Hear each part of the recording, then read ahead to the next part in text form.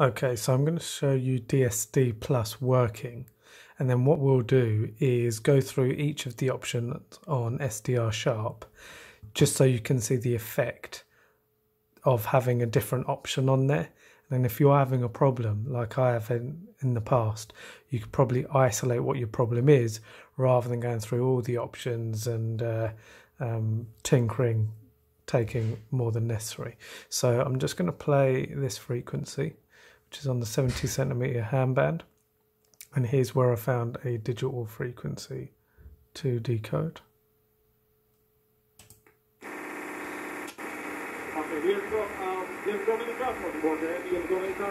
So this is everything working now, and you can see it's decoding because this data here, you can see that toggle moving here. Okay. Blue, number one, blue one, correct, you know?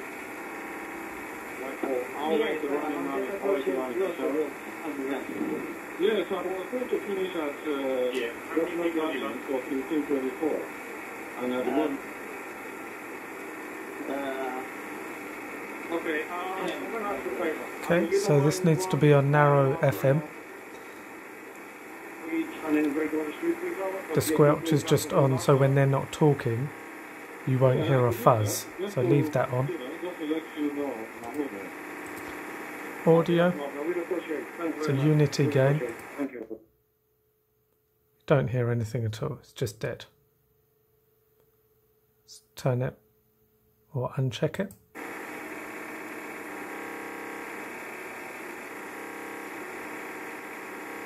That's back. Filter audio. It's going to hear a filtered version and the sound quality may not come through, so leave that unchecked. Yeah,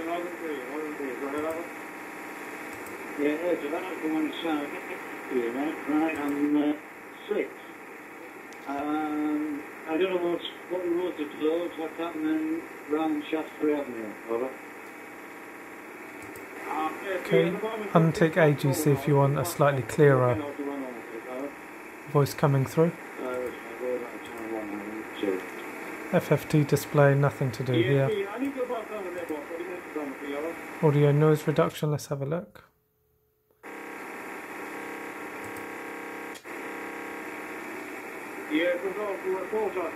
No issues. We'll try if noise reduction.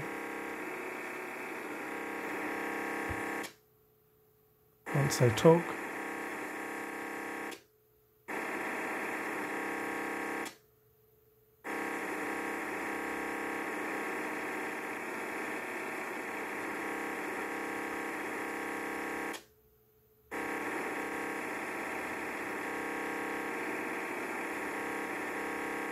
Typical, no one's talking when you want them to.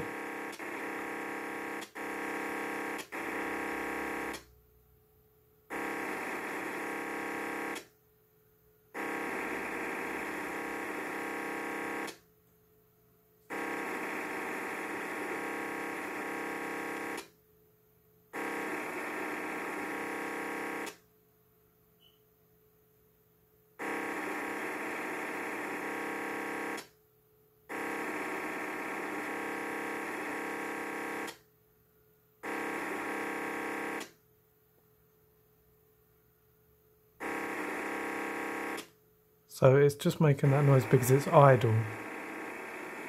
They've got the signal on, but they're not actually talking.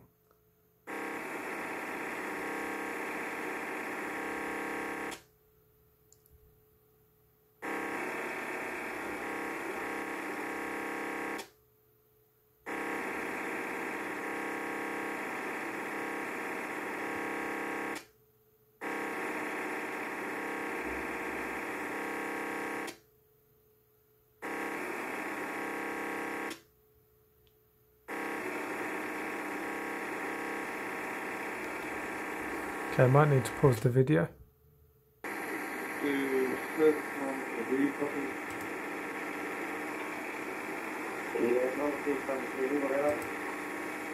Yeah, it is.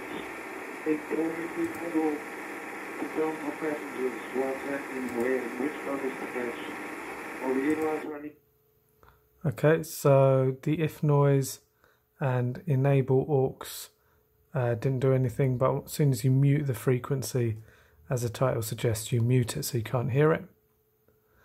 And obviously you need to have DSD started, so once it's on you'll see buffers changing and your only option will be stop DSD, which will take all of these out of the screen.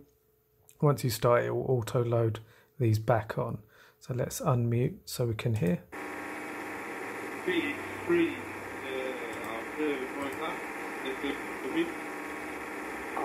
No effect here. In fact, I'll do it. Some effect there. Unless the voice is coming through, but it's struggling. So have that unchecked.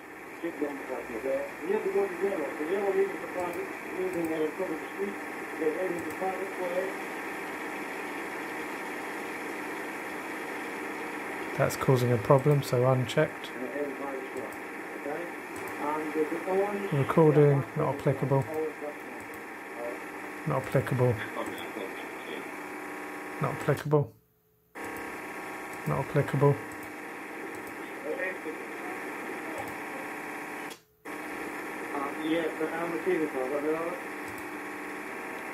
And there you go, so there's all the options. A couple of things as well. So if you change the sample rate, either slightly up to sort of 2.56 down to 2.048, within this range can affect the signal coming through. So try that. Have these options: offset tuning and RTL automatic gain control checked. Tuner AGC, I'll show you.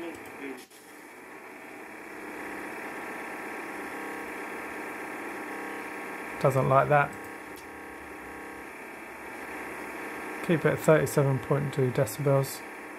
In fact, I'm just going to try this again because it shouldn't affect it, so bear with me.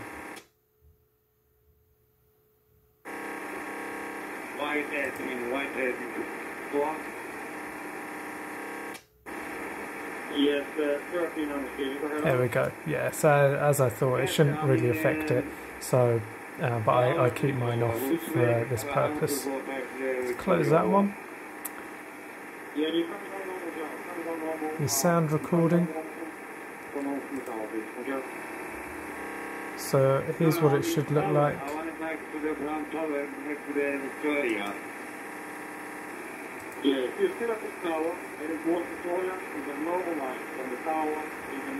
Output device, USB speaker. That's where the sound is coming out, hence you can hear it. Input should be the cable output VB audio virtual cable. That's important.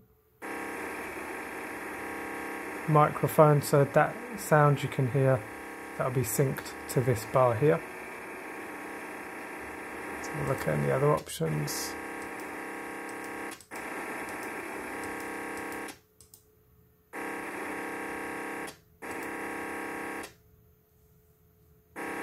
Okay, playback. As you can see, my USB speakers, cable input, speakers are my default device, cable input is ready. Okay. If you click the device, then these options will come up and allow you to configure, set defaults, etc. Recording should be set to cable output, default device again.